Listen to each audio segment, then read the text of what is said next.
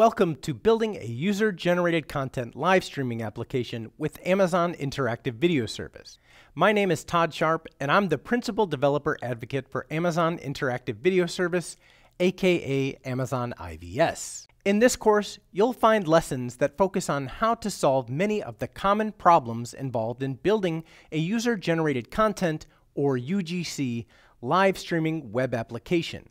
We'll answer questions like, how do I create live streaming channels and chat rooms? How do I store and retrieve a user's channel information? How can I display live viewer counts for a stream? How can I record streams for playback later on? How can I replay the chat for a recorded stream? How can I invite chat users to join my live stream? These are just a few of the specific issues that we'll address in the various lessons in this series. Since this course is broken up into smaller, focused lessons, many of the lessons will be valuable to any developer working with Amazon IVS, not just developers building UGC applications. To follow along with this course, you'll need the following: an AWS account, the AWS Cloud Development Kit, aka AWS CDK, the AWS CLI installed and configured for your AWS account, an IDE like VS Code,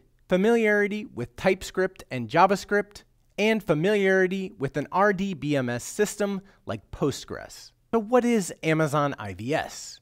Well, it's an AWS service that gives developers the ability to create interactive, high-quality, low-latency live streaming applications. When we say low latency, we're talking about 2 to 5 seconds glass to glass, or broadcaster to viewer. Amazon IVS also offers real-time streaming for developers who need sub-second latency. Amazon IVS has many features, things like auto record to S3, interactive chat with chat logging and automated moderation, timed metadata, authorized playback, and much more. In this course, we'll look at a demo UGC application called StreamCat. In order to reach the widest possible audience of developers, we'll intentionally avoid using popular frameworks like React and Angular. StreamCat is a monolithic application with the router, service tier, and views bundled into a single application. This may or may not be the best architecture for your application, but it's the best way to keep things uncomplicated for a video series like this. StreamCat uses Adonis.js, but you won't need to be familiar with that framework to understand what the application is doing on the back end. We'll talk through things like model structure and persistence so that you'll understand how to apply these concepts in whatever framework and persistence tier that exists in your application. Similarly, StreamCat utilizes Alpine.js to simplify data binding and view state management on the front end. And again, no prerequisite knowledge is required.